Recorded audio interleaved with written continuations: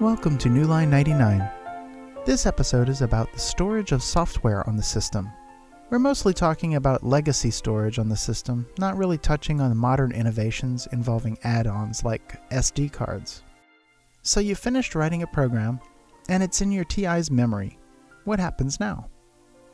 Well, if you just power off the system, your work is gone forever. There has to be a way to store it permanently, so that you could bring it up the next time.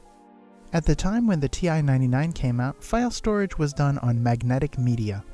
Some users had access to a floppy disk system, where files can be stored for random access.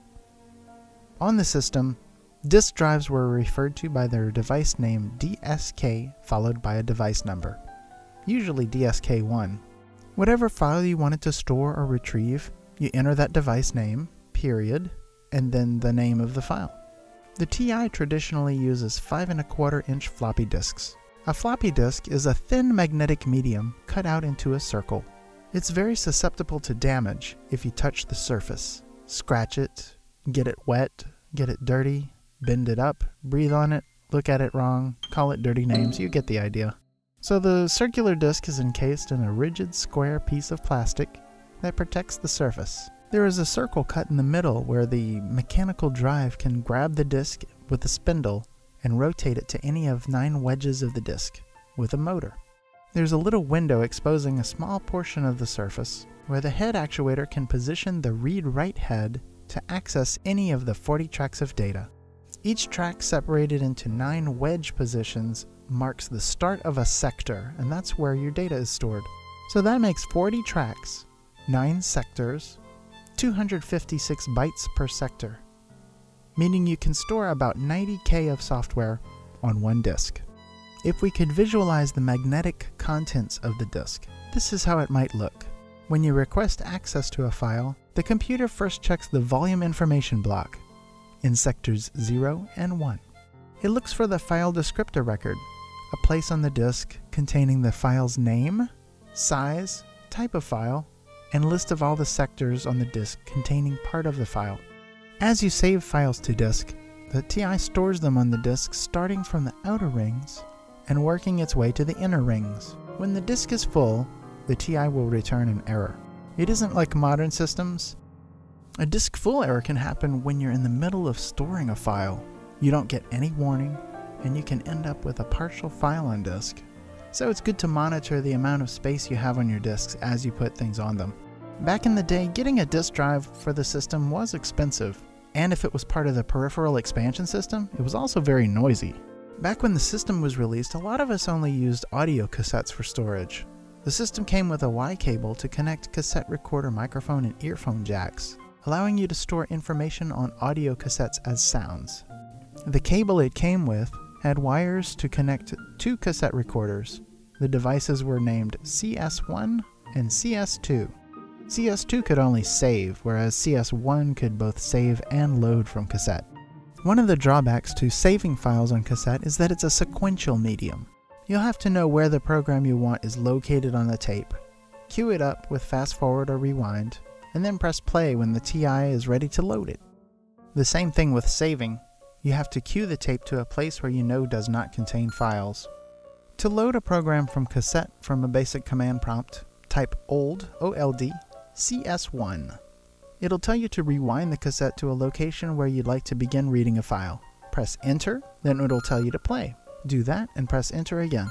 And if all goes well, when it reaches the end of the file, it'll say data OK and tell you to stop the cassette. To save a program to cassette, type either save CS1 or save CS2. It'll tell you to rewind the cassette to a location where you would like to begin recording the file. Press enter and then it'll tell you to press record on the cassette recorder. Press enter again, and then it'll begin recording the file. When it's done, it'll give you the opportunity to play it back into the computer to verify it was recorded in good quality. How is data stored on a cassette as sound? The zeros and ones, also called space and mark bits, have different frequencies. Zeros are stored at 689 Hz, and ones are 1379 Hz. When you save to cassette, the first thing the TI does is send 4.5 seconds worth of zeros, in case the cassette recorder needs to adjust to the volume of the upcoming signal. After that, there is a data mark, an indication of the number of records in the file, and the actual data in the file, in 64-byte frames, until there are no more records left. After each record frame, it sends a repeat frame, in case of any problems recording the signal. At the end of every frame, it sends a checksum byte. If you add up all the bytes and don't get that number, there was some sort of problem with recording the data. But times have changed. Floppies and floppy drives, and even cassettes and cassette players are harder to find these days. There are several modern digital recorders on the market that you might think would suffice as an acceptable device to save TI programs. But unfortunately, most devices like this use encoding algorithms like MP3 or WMA that do not keep the integrity of the original bit stream. If you end up using one, you'll probably experience data errors. If cassette data is saved as WAV or audio interchange formats, even at 11 kHz, the TI should be able to read it. There are several different file types on the TI that are used for different reasons. If you're storing data, each piece of data is separated in records. The records can be stored in display mode for regular strings or numbers, or internal mode to store binary type information.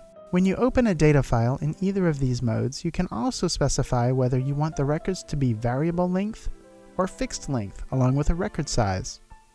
Variable length lets you save space on your disk, since you don't have to pad every record to the same length. But fixed length allows you to not have to move records around, grow and shrink the whole file on the disk every time a string in one of the middle records happens to change length.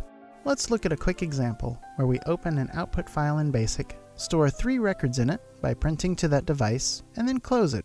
We'll choose fixed length records of 32 bytes each. After we run it, if we had the ability to peek at the file, we would see the data in 3 records, each padded to 32 characters. Now let's write a program to load those records back into a BASIC program.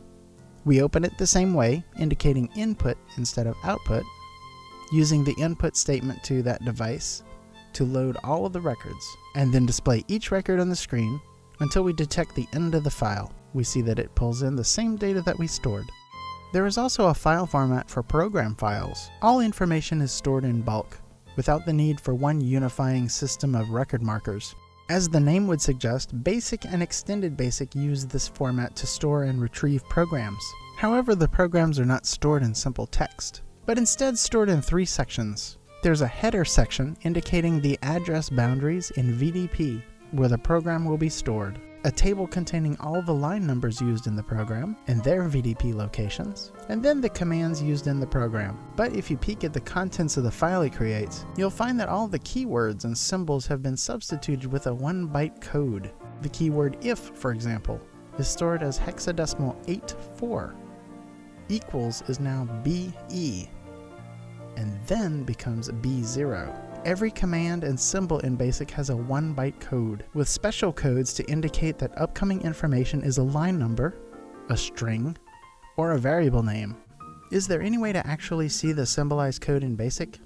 Yes, through an unusual exploit. For example, if you type a BASIC line 10 rem and then hold down Control while typing QRSTUV, typing the control codes for those characters, when you list it back, you'll find some of the symbol assignments in BASIC. It's just a fun little trick. That's all we're doing on storage right now. Hope to catch you again on the next episode. So long from Newline99.